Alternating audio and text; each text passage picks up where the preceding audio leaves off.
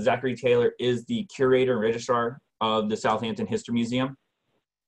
He's been with us for almost a year now. And in that time, he's kind of very quickly been thrust into learning as much as he can about Southampton history. He's from Farmingdale originally and got his master's degree from Stony Brook University in art history and criticism. And so he's been putting a lot of that sort of intellectual work into figuring out about the history of all these whaling captains. So I'm going to turn it over to him now. He's going to start his lecture.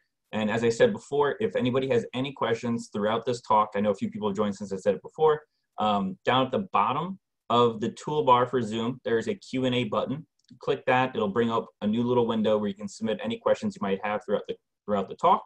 And Zach and I will be more than happy to answer them at the end. So now I'm going to turn over to Zach, and we can get started with the program. Hello, and good morning, everybody. So let me get my screen share open. There I am right now.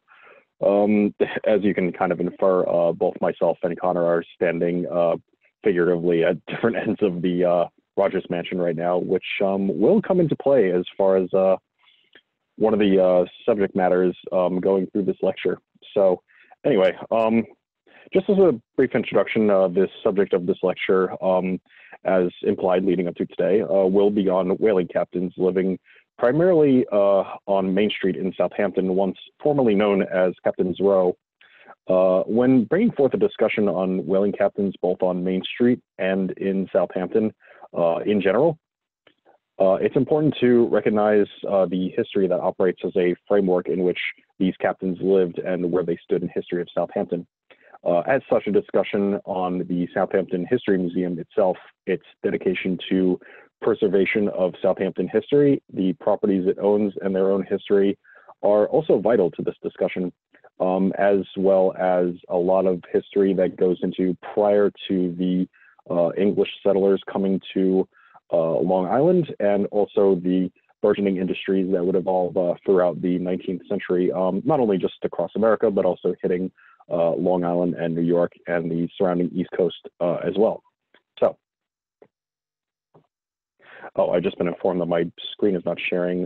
My apologies for that.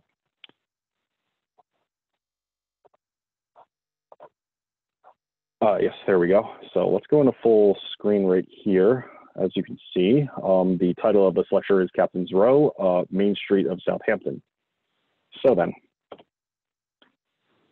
we will start with the properties that we own that relate to this lecture. We'll start with the Rogers Mansion, where we find ourselves figuratively right now. The Rogers Mansion is a Gilded Age mansion that stands on land that was awarded to William Rogers in 1648 and remained with the Rogers family for 8 generations. In 1889, the Rogers Mansion was then purchased by Dr. John Nugent from the 3 remaining children of Albert Rogers, where his sons William and Paul would themselves be born. In 1899, the house was then sold by Dr. Nugent to Samuel L. Parrish and remained with him until his death in 1932. 20 years later, after this, it was restored and under the ownership of the Southampton History Museum, and consists of furnishings dating back to the Victorian and Edwardian eras, thanks in part to numerous donations from community members over the years. So this here we see is Conscious Point. This is regarded as the supposed landing location of settlers in the Southampton area, located in the North Sea Harbor. In 1910, the Southampton History Museum had acquired this site where visitors can view this peaceful waterfront area featuring a 20-ton boulder commemorating Southampton's founding and initial meeting with the Shinnecock, with the volunteer-run Conscience Point Shellfish Hatchery, shellfish hatchers, I apologize for that, which supply over 1 million oyster seeds to nearby bays. How interconnected the Rogers Mansion is with whaling history throughout the 19th century will also be further explored, as it too was on Main Street at the time, unlike where it stands right now, where it sits on Meeting House Lane, just a few hundred feet away, or about 100 feet away from Main Street now. So On the act of whaling itself, the process of whaling entails the act of hunting whales for oil and food primarily. A lot of methods and tactics of whaling have evolved alongside the technological advancements that took place while whaling was, and in certain parts of the world still is, a notable practice. Whaling was once commonplace across the world by nations and populations capable of seafaring, especially when the prospect of the whale being a limitless creature, as it was perceived within the vastness of the oceans, was once believed or indeed overestimated. The earliest traces of whaling can be seen within artifacts from the Neolithic era, and prior to the industrialization of the act of whaling. The harvesting of whales meant the use of as many of its parts out of necessity for survival more often than not. Alongside extracting the whale for food and fuel, their bones were also often fashioned into necessary tools in relation to continued seafaring and whaling.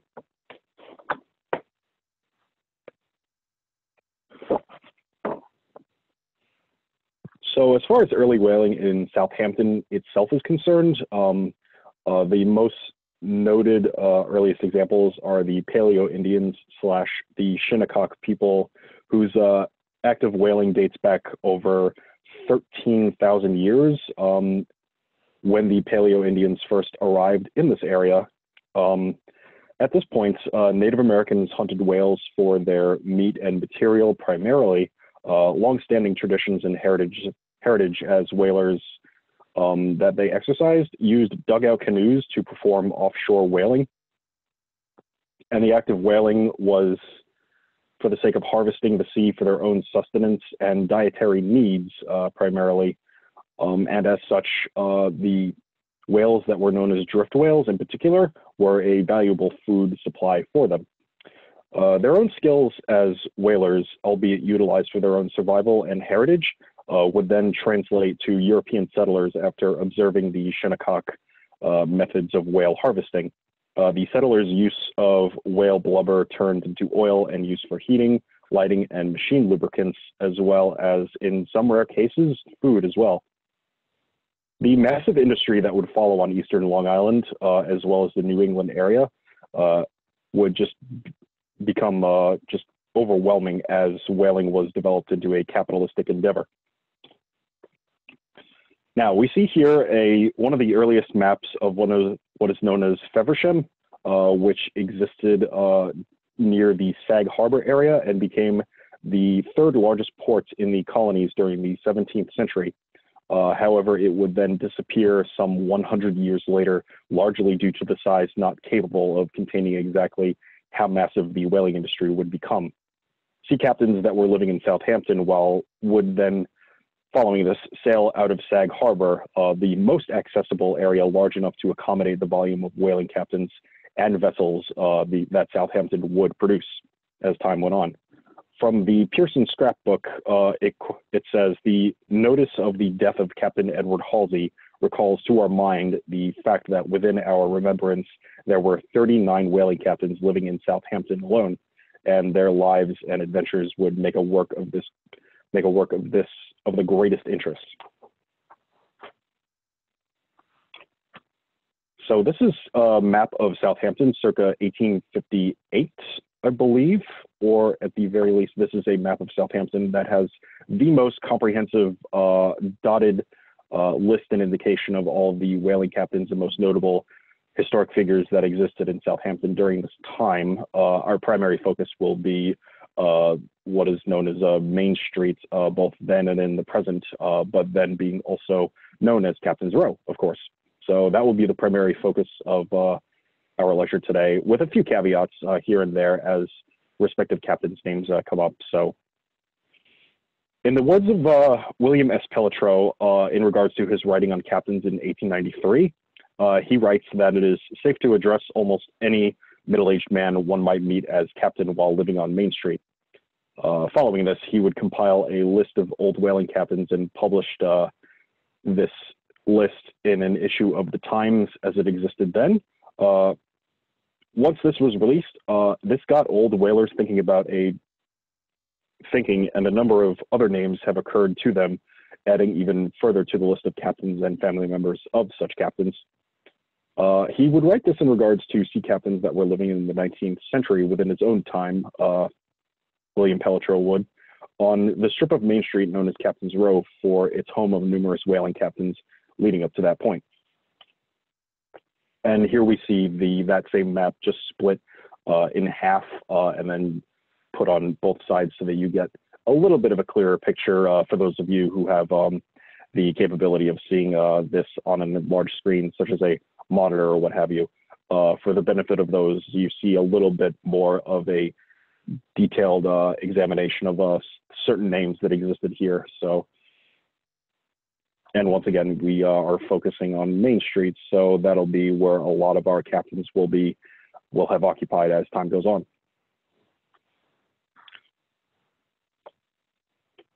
So then, actually, before we go to the primary meat of the presentation, I have one more thing to add. The main focus of this lecture, of course, is on 19th century whaling captains, but it would be remiss to leave out the whaling captains that came before these, as well as many of them were the descendants of 19th century captains themselves. And also before moving forward, if there are any gaps in photographic or biographical documentation, this largely stems from a few key factors, unfortunately. One being such that records were sparse as far as what was recorded and indeed what could be preserved.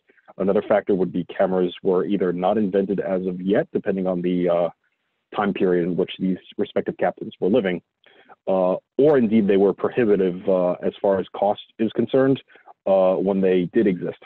And one final factor is being painting and portraiture being rather expensive during this time as well, with artistic renditions of such figures also sadly being scarce.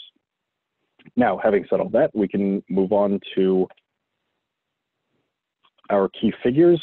We start with an honorable mention in that of Pyrrhus Concer, who my coworker Connor had given a very thorough and wonderful lecture on just this time last week. So if you would like to know more about Pyrrhus Concer, I believe that lecture is uploaded onto our YouTube channel. So you will be able to find infinitely more information on Pyrrhus in that lecture. However, I still bring him up because he was very integral to a lot of the history of Southampton whaling captains during his own lifetime. So, Pyrrhus Concer himself, born in 1814 and passed away in 1897. Pyrrhus was born the son of two slaves in Southampton and spent about 5 years at Cooper Hall, which is indicated here on the dot marked 1 on the map that we see before us. Following this, he lived for about 15 years with Charles Pelletreau on the corner of Toilsome Lane and South Main Street, indicated further south on Main Street here on the dot marked number 2. Not technically a captain himself, but he was, as I mentioned before, highly integral with whaling history in Southampton amongst other captains during his time. And while we only have record of 3 separate outings on the seas in which he partook amongst other captains he worked alongside, it is believed that Pyrrhus had more outings than those recorded. So between the ages of 18 and 21, Pyrrhus had gained his freedom when he began whaling and set sail on the first voyage under Captain Edward Sayer. In 1843, he was then hired as a boat steerer and was with Captain Mercator Cooper aboard the Manhattan in search of whales. And he and the ship made history by sailing to Japan to return lost sailors. In the spring of 1845, they were stopping at various islands in the Pacific Ocean in search of supplies, and while doing so found 11 shipwrecked Japanese sailors at, bear with me with the pronunciation, Torishima, otherwise translated to Bird Island. En route to Japan, they also found 11 additional sailors at sea in a heavily damaged and sinking boat, supposedly in the aftermath of hitting a reef, as indicated by the damage. This rescue was additionally dangerous due to Japan being a closed country at the time, exercising a foreign policy that was known as Sakoku, Again, bear with me for pronunciation. That then translates to closed country, which was enacted to remove the possibility of religious or colonial influence during the time, resulting in an isolationist policy regarding trade and relations. Prior to the Manhattan making its way towards Japan, and another American ship had previous to theirs was fired upon the last time they tried to approach the country. Just to get an example of exactly how dangerous the situation was from the get-go. After meeting with Mercator Cooper, the Japanese allowed him and the ship to enter Edo Bay, otherwise known as Tokyo Bay in the present. While earning goodwill for both America and Consor, Pierce himself was one of the first African Americans the Japanese had ever seen. Following all of this encounter, the rescue of the sailors and making their way into the country and into the seas of the country, the emperor then thanked them for the return of the sailors, but however had warned them never to come back again or they would be killed. So in this accompanying photo that we see before us, we see that Pierce, we can see Pierce at the leftmost end of the boat, accompanied from left to right by John Henry Hildreth, Charles Bennett, Edward Bennett, Sam Schrader, Henry Conklin, and Captain George White, all in the same vessel as Pierce. This photo was part of the 250th anniversary of the founding of Southampton, New York in 1890. And here we see just an enhancement, or as much of an enhancement as you could possibly get with a photo such as this. You can see a closer shot of Pierce as he is at the leftmost end of the boat there. So in retirement, Pierce would then get married and he got married and he had children who sadly had passed away tragically during his lifetime, while at the same time he was running a ferry service on Lake Agawam and had a home on Pond Lane. If we go back a few slides on the map that we see indicated here, the dot that's marked next to number 3 is the living space in which Consor had lived up to the remaining years of his life. Pierce can be seen in this shot right here. It is believed that we can see Pierce here on his catboat, which is known as a sailboat with a single sail on one mast on Lake Agawam itself, where he ferried parties back and forth from the village to the beach. This photo is regarded to be the only one showing his boat in action. Pierce, in his lifetime, Pierce was also heavily involved in the Presbyterian Church, and at his death, he was hailed as, quote, one of the most respected residents of the village. And this particular monument that you see here is located in the southwest corner of North End Cemetery and indicates both his own death on August 23rd, 1897, and the death of his wife, which was March 10th, 1890. Now then, on to Austin Herrick, born 1796 and passed in 1862. Austin Herrick himself was the son of William and Phoebe Pearson Herrick, and he is often referred to in published accounts as an esteemed whaling captain in his own right. Records of his birth in 1796 and marriage in 1835, respectively. Austin was known to have lived at 17 North Main Street, where he also ran his store. His house initially built by David Howell in 1750, but would then be occupied by British officers during the American Revolution. The house ownership after the Revolution went to the Pelletreau family, where Elias built the store that remained many years attached to the house. Within documents, including a letter and logbook with his signature, with the timing of events that indicate that within the book, Historic Long Island, there is numerous reference to Herrick himself. Herrick himself, while on his voyage, wrecked his vessel off the coast of Brazil, which was followed by a trek through the Brazilian forests. into Rio de Janeiro, stowing away on a ship to America, and finally arriving back at Southampton. After this, Austen had converted his house after his whaling shipwreck expedition, or rather, he coveted his house, I should say. My apologies. Where after this, he would marry the initially reluctant Mary Jaeger upon returning. And in one of his, during his return after coming back from the his vessel being wrecked in Brazil, another noted act of his was when he walked out of a sermon when the minister was preaching in defense of slavery. And after Austen had walked out of the sermon, not long after, the minister had then resigned. In his own lifetime, Austen made 17 voyages in his life and returned to keep the store attached to his house. And here we see what the store known as Herrick's Hardware had looked like in its earliest days, which his descendants had started on Main Street itself, the location of which is still exists to today. So his son, Samuel Edward Herrick, would become a prominent minister in Boston for many years, while his daughter, Mary, remained at the old home.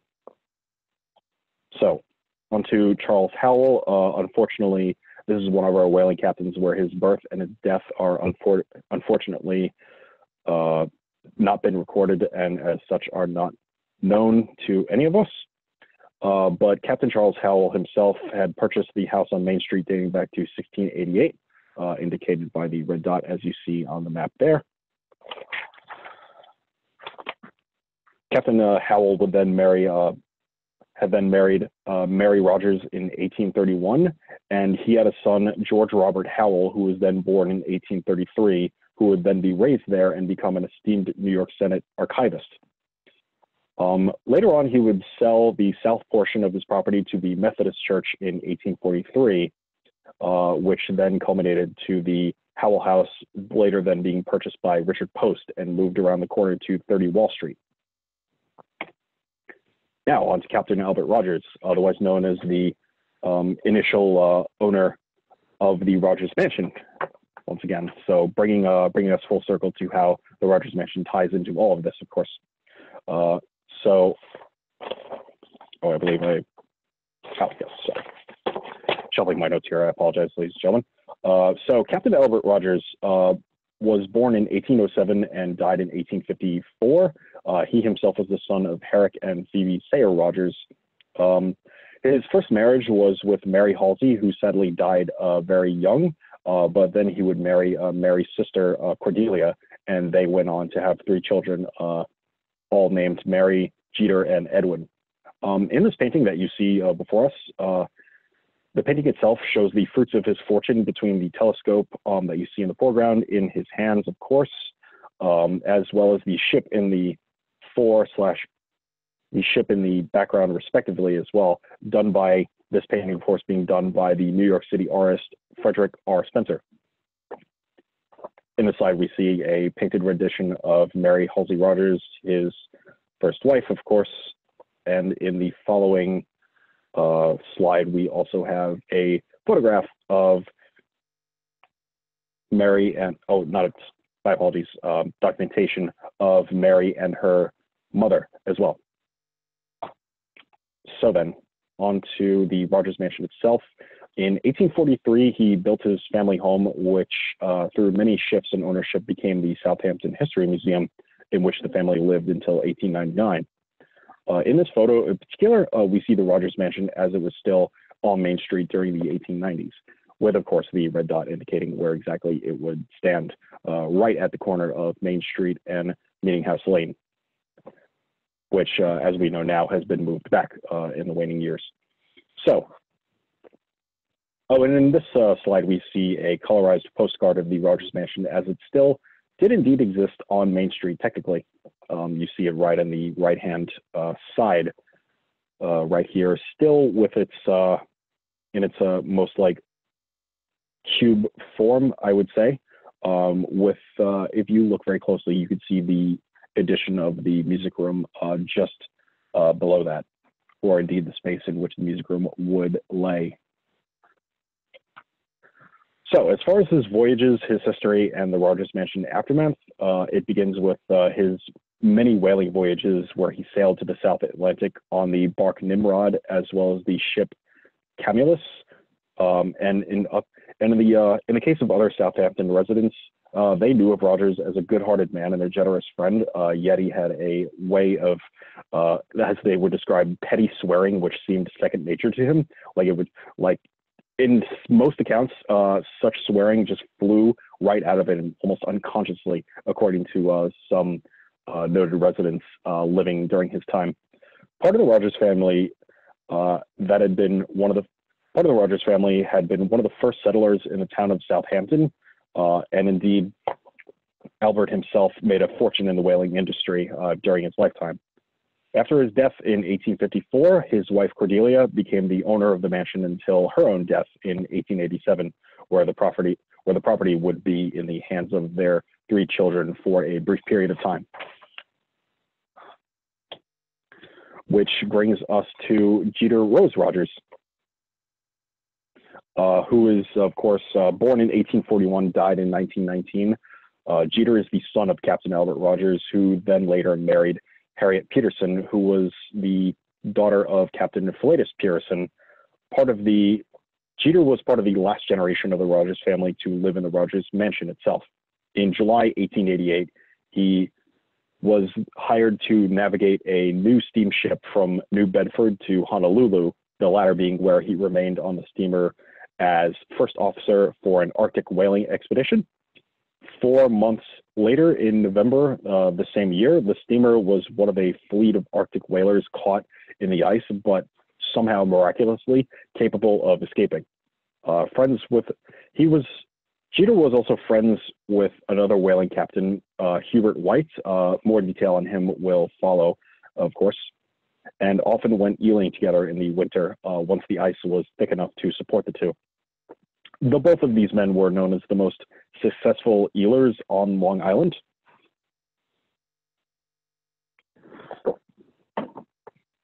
As a matter of fact, in one account, one expedition saw both men filling their sacks within an hour filled with eels, but failed to take into account the extra weight of the frozen eels themselves once they had procured them. The ice then cracked. Jeter went in, and Hubert looked down to see Jeter still clutching his sack of eels, refusing to let go. Hubert then speared the sack to grab a hold of it, and they had both finally, thankfully, returned to surface, even in the face of Jeter's very stubbornness, which, by all accounts, would have costed him his life. Jeter, alongside his 2 siblings, were the 8th and final generation of his family to live at the Rogers Mansion. In 1889, the Rogers Mansion would later be purchased by Dr. John Nugent, which I mentioned towards the introduction of this lecture. Now, on to Francis Sayre, born 1807, but unfortunately, record of his death has not been noted, or recorded rather. Francis himself was born to Francis and Hannah Sayre. Sadly, alongside his death date, no photographic records existed of Francis. However, the Sayre home itself has been documented as it existed. And here you see the location of where the Sayre home would have been, indicated by the red dot, of course. So this photo shows the old Sayre home erected in 1645 as a color reproduction, with the postcard itself done by Corwith's Pharmacy of Southampton, copyright 1911. Of course, this would be when the pharmacy itself had existed. And in the following image, we see here the Sayre house is seen from the front, accompanied by the text, the oldest English frame housing in the United States, still standing, for the time still standing, of course, as it was still standing during the time in 1908.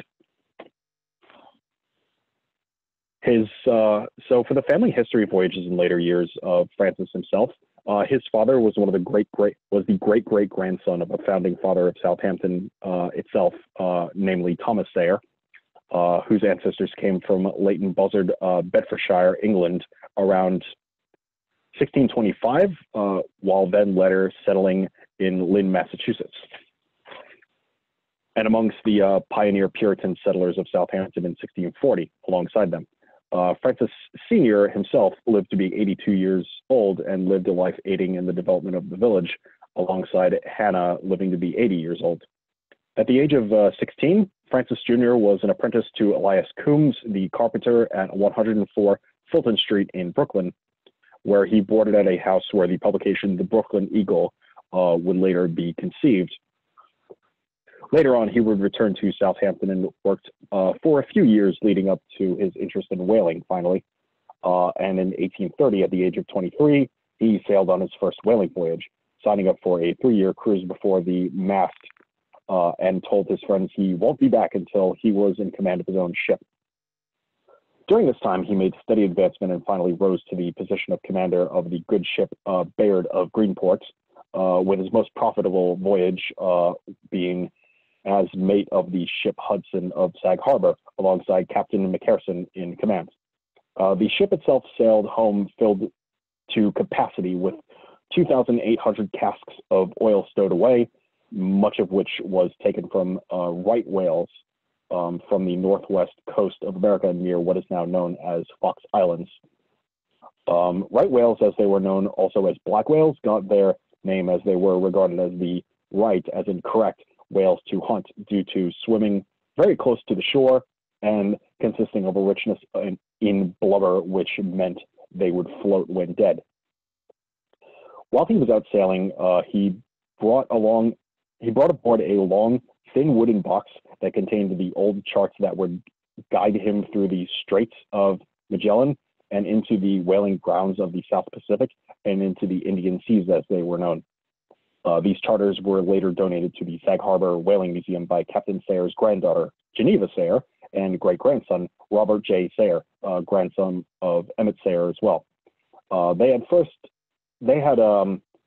These charters had their first showing in the harpoon room of the museum at the Sag Harbor Whaling Museum, with the Sag Harbor Spyglass featured in an article relating to the donation to the museum stated that future visitors were able to follow the voyage as if reading from a diary, and detailed his first spotting of a whale out in the Indian Oceans.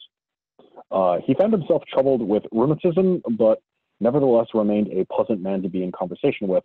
Both him and his wife had 4 sons, namely Emmett Francis, who later lived in Cambridge, Massachusetts, where he was engaged with the Cambridge News and Real Estate Advertiser, and Edward, who went out to live in California, with their 4th son, Nathan, sadly dying very early on. But they also, alongside them, had a daughter, Adeline, known as, in quotes, the Aunt Addie of Sag Harbor, who lived to be over 100 years old. Now, moving on to William R. Post, born 1806, and once again, unfortunately, no record of their date was found. William Post himself bought the property on North Main Street where it belonged to his father-in-law, Captain James Parker, another esteemed whaling captain in Southampton, with his own grave in the North End burying ground in the company of his 4 wives that he had during his lifetime. William Post himself was very prominent in Southampton, where he served at various times as supervisor, Presbyterian church elder, and Sunday school supervisor, being very integral into the community. He himself built his home on the plot of land which he procured from his father-in-law, and William Post himself being the grandfather of Henry P. Fordham. Moving on to George White, born in 1823 and died in 1893. White himself worked as a cabin boy at a very young age, with his own duties consisting of waiting on ship officers for commands. Later on in his life, George White would enter politics and served as a president of town trustees as a member of the Democratic Party, with his own naval adventures illustrating the heritage of the whaling industry in Southampton itself. At the age of 26 years, within his 26-year career sailing in the Atlantic and Pacific Oceans, he, of course, had hunted whales and rose through the ranks of pilot to captain. And indeed, on one voyage in which the exact years of this voyage is unfortunately lost, he sailed much further north than any American vessel had ever ventured, But unfortunately, as I say, the exact year of this voyage is unfortunately a lost time.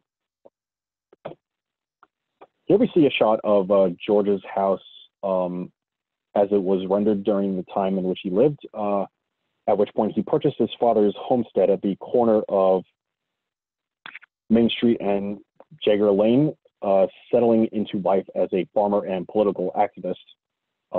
During his time, he was called upon seafaring skills to rescue ships found offshore, even after he had settled in Southampton.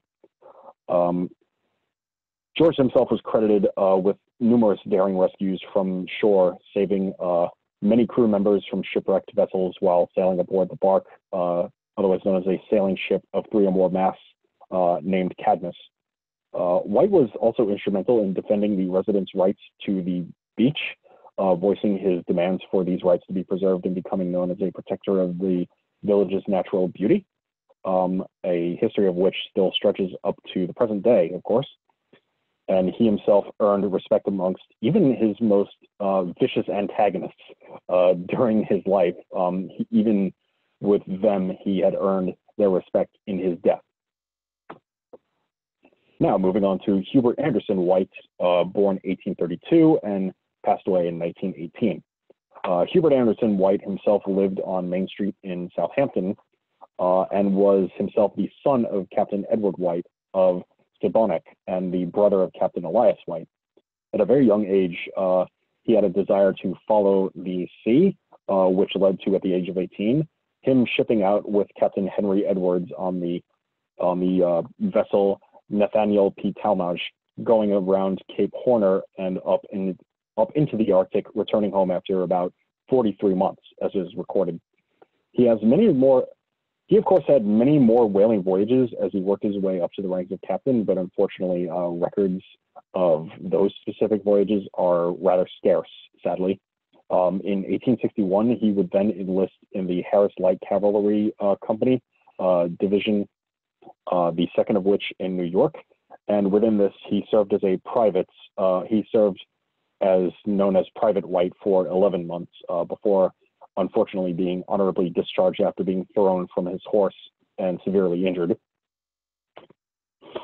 In 1865 of September, he would then marry Sarah Elizabeth Post, who was the daughter of Captain George Post, a photo of which we see right here next to us. I don't know, because of the case of like where my face and all of this will be appearing. I assume up in the upper right-hand corner, but suffice to say, I don't want to obscure the photo too much. But we see before us Hubert and his wife Sarah residing in their home in the post house, which I will get into very briefly.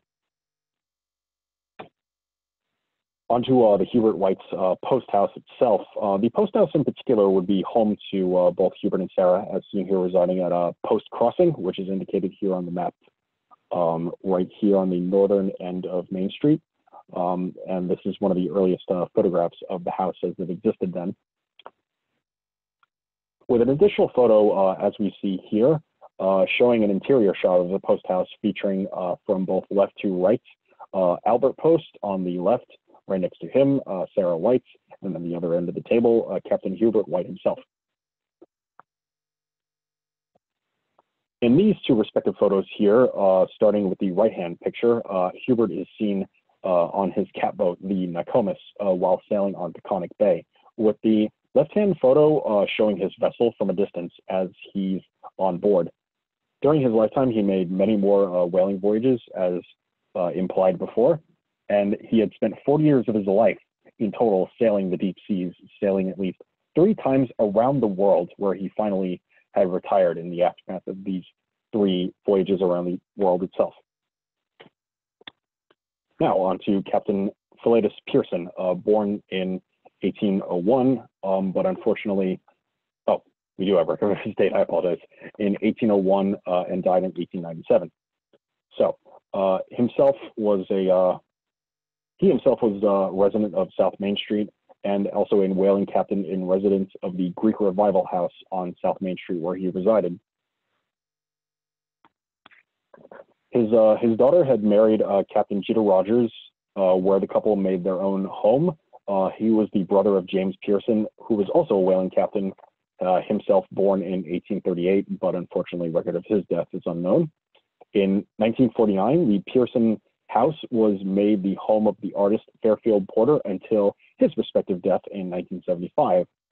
And as of 2018, the New York art dealer, I apologize for pronunciation, Andrea Glimcher, I apologize, had then purchased the house some 2 years previous to today. Now, onto a rather anomalous entry. Sorry, my apologies, I dropped one of my sheets of notes here. The most anomalous entry, or entries I should say, are the case of the two Barney Greens, who both of their records indicate that there were two Captain Barney Greens who sailed out of Sag Harbor pretty much within the same time period. But we start, of course, with Barney Raleigh Green. His own birth and death are unknown, and unfortunately no photographic records indicate his appearance or anything, sadly. But he himself came from a huge whaling family that intermarried with other whaling families in the Southampton and Sag Harbor area. He himself was the son of Aaron and Ann Nickerson Green, and his family's sister married, or sorry, his father's sister then married Captain Mercator Cooper. At the age of 8, Barney Raleigh Green himself went on his first whaling voyage as a cabin boy with his brother-in-law, Captain Henry Edwards, on the whale ship Fanny. This began his career on the waters, covering at least 30 years, roughly, where he made somewhere between 8 and 12 voyages, sailing twice around the world, visiting every single ocean, and called at every large port of note during his lifetime. He himself was very fond of pets and animals, known for bringing home birds and mammals he'd found amongst the islands of the Pacific and Indian Oceans. In one of the most ludicrous accounts itself, he once brought an emu from New Zealand, even having one of his stewards lead it along the streets of Southampton itself. During this voyage, he brought a private venture as a matter of speculation, including 2 dogs, a mastiff, and a bulldog, to present the livestock several hundred bushels of potatoes, large casks of small fruit trees of all of different varieties. And on his last voyage, he was unfortunately very badly injured when his boat was smashed and punctured by a whale, falling upon the loggerhead itself of the ship, the loggerhead being known as the post on a whaling boat used to secure the harpoon rope. It was speculated that he would not even survive his injuries on the vessel, but miraculously he did, although afterwards vowing to have never sailed again, understandably so. Afterwards, he would marry Eliza J. Hildreth, and in his retirement from sailing, he became active in his community and built a large house on South Main Street, where he took in numerous boarders. Now on to the second Barney Green, himself born 1835 and passing away in 1902. Barney Jane Green was actually the nephew of Barney Raleigh Green and also the brother of Captain Henry Green. In his lifetime, he made 2 voyages between 1863 and 1868, and was also known as the first chief of Southampton's fire department in 1890. Charles A. Jagger has a personal account on the Green family, which noted that he was a well-known personage even after his whaling days were finally finished. Onto the Green's house on South Main Street. This large house on Toilsome Lane in South Main Street, one of the village's most popular boarding houses in the early days of the resort, can be seen in a color reproduction here. In this color reproduction, the Green's house, my apologies, is seen alongside Main Street, with one of its most notable features being the striped awnings that you see adorned above most of the windows that we see, as well as the rounded deck that you see pretty much right in the foreground of how the house is positioned in the shot. Now then, after this long list of whaling captains, what followed in a great many cases of these whaling captains was they themselves were not content with simply whaling as a profession as another prospect of enrichment and profit would then just explode within their own lifetime, namely the gold rush of the 19th century. With the accompanying picture right here, we see being the California Gold Rush advertisement for the California Steam Navigation Company itself. So as soon as news about gold in California reached Southampton, a mass exodus of able-bodied men then began making their way westward to make a fortune from this endeavor. Between 1848 and 1854, there were at least 250 men from Southampton itself reaching San Francisco. The gold rush itself was discovered in Coloma, California, about 130 miles just east of San Francisco. One of the key vessels that would make its way towards San Francisco, which would be accompanied by, at the very least, 18 other sea captains from Southampton, was known as the Sabina, which was commanded by Captain Henry Green, accompanied by numerous sea captains coming out of Southampton and Sag Harbor, respectively. The Southampton, California Mining and Trading Company themselves purchased the Sabina. However, the vessel was unfortunately very old and barely seaworthy. It is said that without the presence of these, at the very least, 18 sea captains, these whalemen on board, its survival during the 6-month voyage would not have been anticipated at all because of how poorly damaged it was. While the Sabina had successfully, albeit like strugglingly, made it to California, it had unfortunately could not make the return journey and was then later sold. And here we see a little bit more of a detailed shot of, or as detailed of a shot as was capable of being produced at the time, of really all of the whaling vessels and all of the vessels itself that came to port in the San Francisco Bay circa 1849, once the news of this gold rush had broken and all of these whaling captains wanted to try their hands.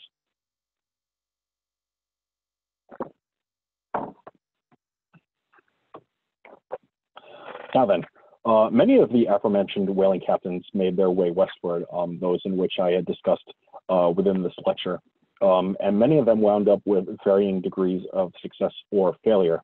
So just going in the order in which I had talked about these whaling captains, starting with Purus Concer.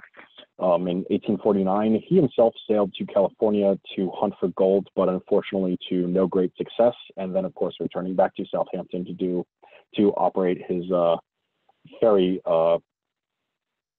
business on Lake Agawam. Albert Rogers himself was on board the Sabina as part of the mining and trading company, but unfortunately no records of how much he made during this venture were able to be recorded or maintained leading up to the present. Francis Sayer himself, he was of course struck by gold fever when he was 42 years old, returning several years later, having been moderately successful in his quest for riches. James Parker himself spent his final 2 years in California, in which he pursued the gold rush out west as one of the prior owners of the Sabina itself, which also resulted in William R. Post purchasing his old property as he made his way westward. George White himself bought his own vessel, the ship Cadmus, and sailed around Cape Horn and became a 49er, as it was known, returning with a gold nugget he fashioned into a wedding ring for his bride, Elizabeth Fordham, in 1852. Barney R. Green himself on board the Sabina as well as it made its way to California.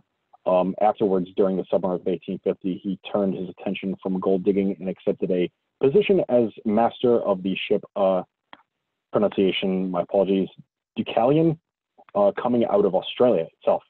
It was during this time, with the heavy lure of gold during the midpoint of the 19th century, that the whaling industry in Southampton took a major blow, the first of many, unfortunately, which led to its the whaling industry dwindling as far as Southampton is concerned. With a combination of other factors culminating in the unrecoverable downturn in the industry locally, the gold rush was the first major factor in all of this.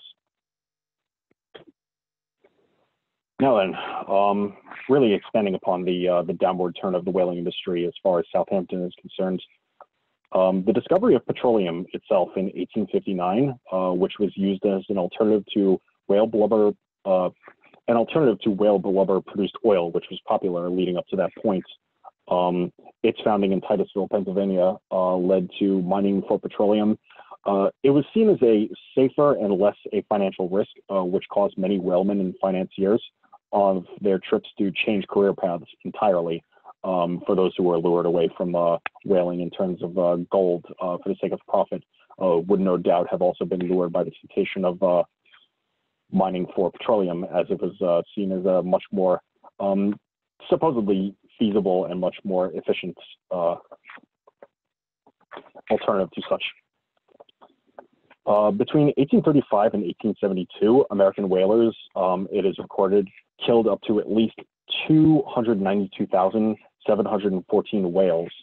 And as a result of the whales in the sea lowering in terms of number, journeys took even longer and longer, and the searches became much more thorough to find whales since there were none as numerous as they once were. Once it was no longer profitable to hunt whales, the end was very close. The end was in sight, pretty much, as far as this industry was concerned. The development of the Industrial Revolution alongside all of this also saw people investing in factories for the sake of profit rather than hunting whales, which, to reiterate, became a very arduous process as time went on. So the most notable, before this, between both the Industrial Revolution and the discovery of petroleum, the need for whaling saw its sharpest decline amongst Americans, with the most notable final vessel to sail out of the local area, the brig Myra, sailing out of Sag Harbor, went on a voyage that lasted about 3 years, returning later in 1874 and declared a wreck and completely broken up in Barbados. With the destruction of this vessel, it marked essentially the end of a prosperous era in the East End and Southampton history. Later on, it would not be until 1973 when the U.S. Endangered Species Act was passed, when American companies could no longer hunt whale. This was, of course, a very American-centric law that was enacted as other industries in other countries continue within their own right their process of whaling. It should be reiterated that the whaling that took place in the Southampton area before settlers arrived, Native American whaling was much more centered around survival and resource procurement, as opposed to a profitable industry venture that it would later become during the time of these respective captains in their lifetimes. But of course, during this period of time in the 19th century, a great many men were recognized as such highly recognized whaling captains that Main Street was synonymous for the longest time with such captains in Southampton, thus given the name Captain's Row. So that concludes my lecture. I'm going to turn off screen sharing here. I believe, I'm not sure if, I don't believe Connor is going to be turning on his microphone, of course. So I will then transition to our Q&A section, in which, if you have any questions, I will, to the best of my knowledge, address them.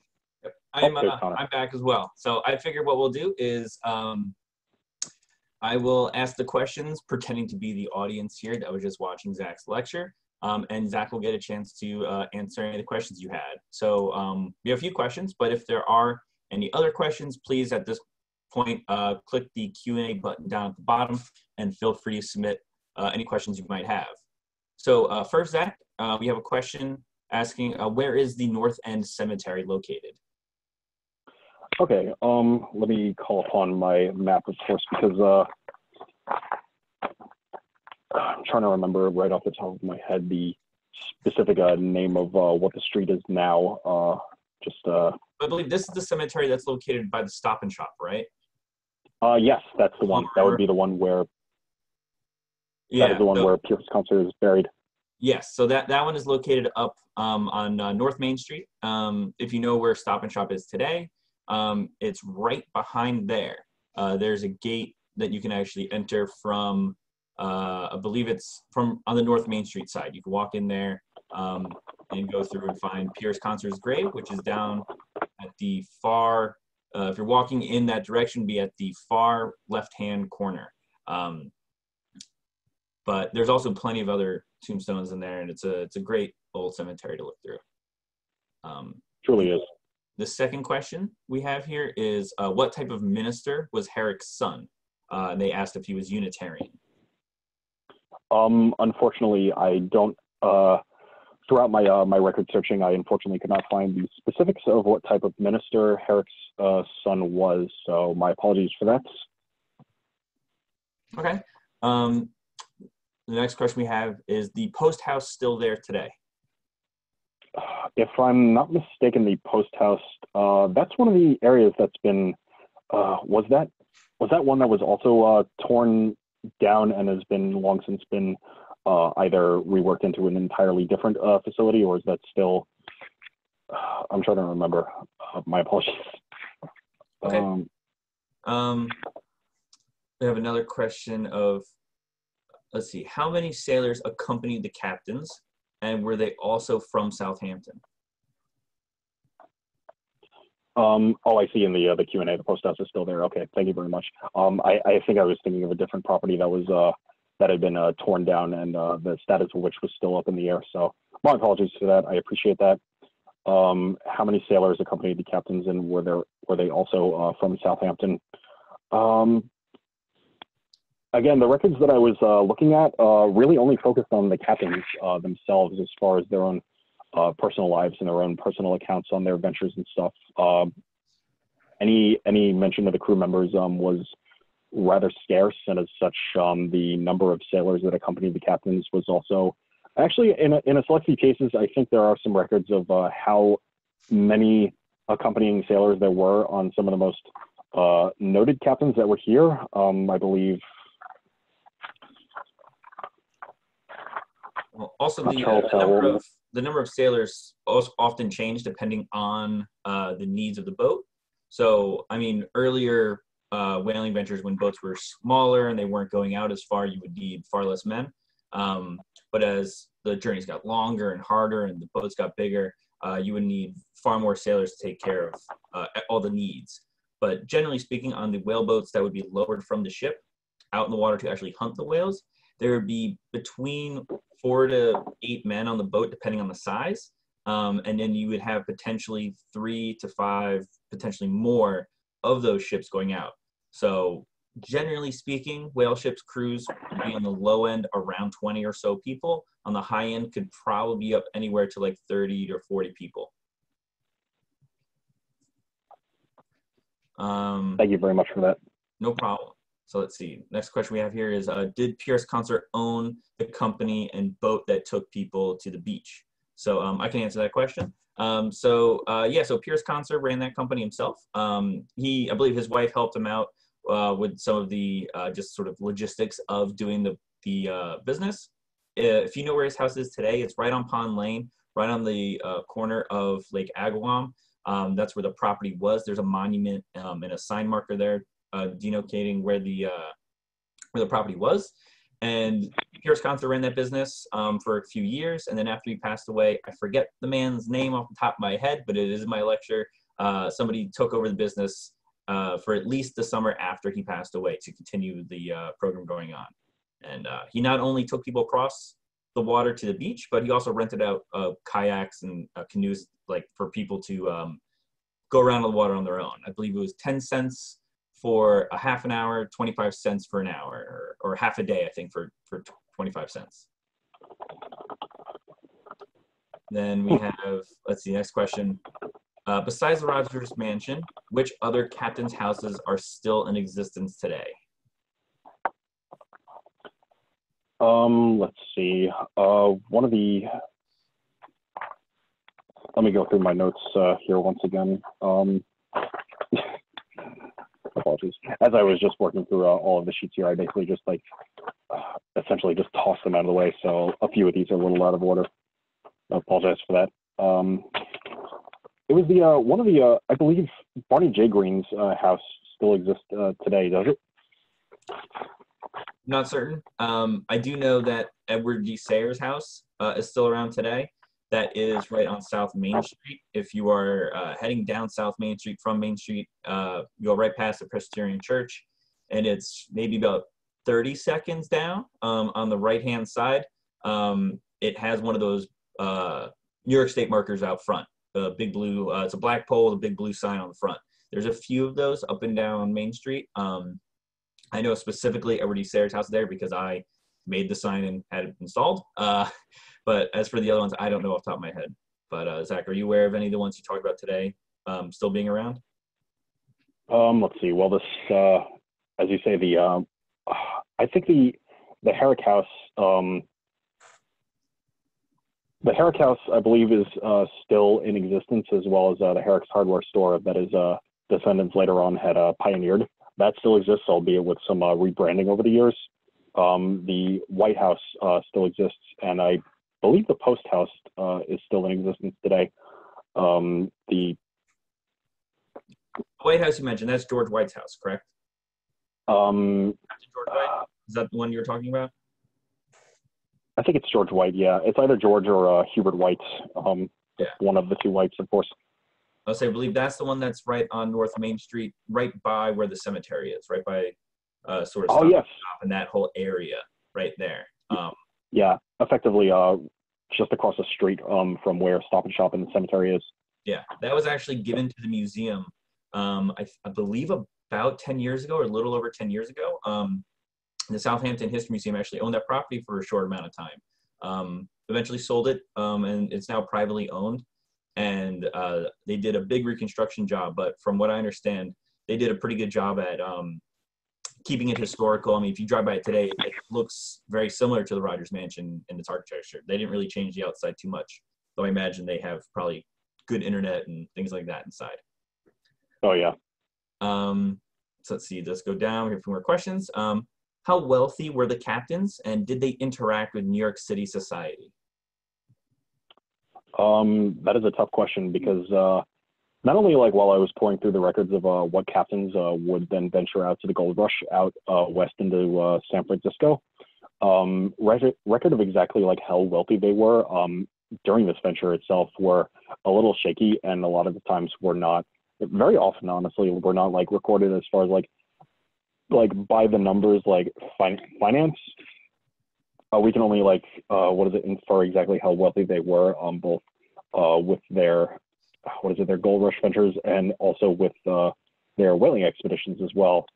Suffice to say, it's a matter of where they saw themselves in the aftermath of whaling and then gold mining and such as really the best indicator of like how wealthy they were. I believe it was George White himself was fairly successful out west, while at the same time Pierce Concer's his gains came primarily from his ferry service that he was running until his retirement. Yeah, so when it comes to the wealth of the captains, not the captains weren't always the wealthiest. So when it came to making money on whaling ventures, it was always whoever owned the whale ship itself, and sometimes beyond that, the whaling company. So there might be a company that owns several ships, and you would almost rent it out or lease it out to a captain if a captain didn't actually own the boat themselves. And then they'd hire all their crew, and everybody got paid percentages of what they made. So, you know, if you're just a regular crewman, you might only be getting 0.5% or so of the actual take from everything. Then maybe the captain is getting something like 30%, and then the company that actually owns it is getting the large sum of it. So unless the captain himself owned the ship, they weren't getting that much. But in the grand scheme of things, they were still making a lot of money for what we would account for today. So I would almost venture to guess in today's terms, you could think about it like if you own the whaling company, you're a billionaire. If you own the whaling ship, you're the millionaire. If you were maybe high ranking on the ship, you'd be upper middle class. And if you're not any of a high rank on the boat, you're probably middle class or lower class or just really struggling. And a lot of times people actually had to pay money to get onto the ship because they had to buy a lot of supplies, they had to pay for their lodging and things like that.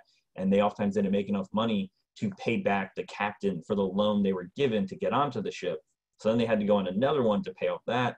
And sometimes we get caught up in this sort of indentured servitude to the whaling captains. And as far as the interaction with New York City society, I had no idea, but I would speculate that in the later years, as New York City society became higher crust and wealthy, the people from out here would probably interact fairly well. But sometimes maybe a little difficult, given that the whaling captains were out to sea for years at a time and might only be home for a few months. They might not have so much time to go around to all these New York City parties that might be occurring. That is very true. It wouldn't be until the later part of the 19th century in which New York City society would then basically come flooding into Southampton during what I guess we would call the Gilded Age out here. And Yes. like you say, a lot of the cases of the whaling captains that I discussed here, they were for the most part either out at seas, or they were settled back in Southampton, basically becoming prestigious out here outside of their whaling ventures, doing numerous other occupations as well. So really, except for this case of the whaling captain that would be boarded at the same house in Brooklyn that started the Brooklyn Eagle, that's about as close as I can get to records that I was able to uncover as far as their interactions with what is close to the New York City area. Yeah. So the next, going down the list, we have someone clarifying. So some of the houses that are still around today would be the Herrick House, the Post House, and the White House are all still up and around today. I think we covered most of those as we were talking it through. And then the final question we have here is, why didn't more of the captains just live in Sag Harbor, closer to their shipping activities? It comes down to, I think, just a matter of where a lot of their family existed and where indeed they were able to procure property. Like in some of the cases of the whaling captains, they either either they inherited or they indeed purchased the property from their either direct or indirect family members. And as such, they also had just generations of family also living there in the Southampton area. The Herricks, the Halseys, the Howells, the Rogers, of course. And as far as the Sag Harbor is concerned, that was more primarily a shipping port area. And as such, just imagining all of the cacophony, all of the noise, all of the just everything going on as far as that being a major port, I would assume that a lot of captains would not want to be as close to that as possible while they're in their own resident area. But again, it also comes down to really the clearest point is just as far as space in Southampton is concerned, and availability of housing and property, and also just family relations and where they already had families and had relatives and loved ones that they were already living with, or indeed had prospects for living with. In the case of some of the captains coming out back from just months upon years of ventures out in the seas, where they had prospects of settling, and indeed who they wanted to plan on marrying when they came back. Also, in this talk, Zach was mostly talking about the Southampton captains. So, I mean, there were captains that did live in other towns. There's plenty of captains that lived maybe further west, out towards West Hampton area. There was captains that lived on the North Fork. And there was captains that lived in East Hampton, Sag Harbor, Bridgehampton, Montauk, all over. So, like Zach was saying, these captains, they talked about primarily had large familial ties to Southampton area. So this is just where they lived. And there was plenty of captains that lived out in Sag Harbor. And by the mid 1800s, which is the time period we're really talking about, people had their locations sort of settled. So there wasn't a lot of room probably in the Main Street area of Sag Harbor to live. And it'd be probably pretty nice, like Zach was saying, to live outside of all the hustle and bustle of Sag Harbor, which would have been a extraordinarily busy and bustling town, with all the whaling ships going in and out of it, things like that. And also plenty of these captains, they didn't always just sail out of Sag Harbor. Sometimes they'd sail out of other ports on Long Island. They might live in Southampton, but they might leave from Greenport or Oyster Bay. They might even leave from Connecticut in some instances. So, but these captains, they all lived here primarily, I would say, familial ties, like Zach was saying. So let's see, do we have any other questions? If not, I believe that was the last one. I guess we will call an end to this program. Thank you to everybody that joined us today. The next lecture that'll be hosted by the Southampton History Museum will be on the Southampton Hospital by our research center manager, Mary Cummings. She wrote a book on the hospital, which I have right here. Of course, it's disappearing. I got to hold it close to my face. We're going to be putting this book on our website. It's called 100 Years of Healing, Southampton Hospital, 1909 to 2009. That was done for an exhibit that the museum did about 10 years ago, talking about the centennial of the hospital and everything that's gone on there, from its founding, starting with a surgery that had to be emergency done in an attic, up to today, where it's owned by Stony Brook Hospital, and it's one of the probably best hospitals in the area. So we'll be going over that next week, same place, same time. And thank everybody for coming today, and we'll see you later. Thank you so much, everybody.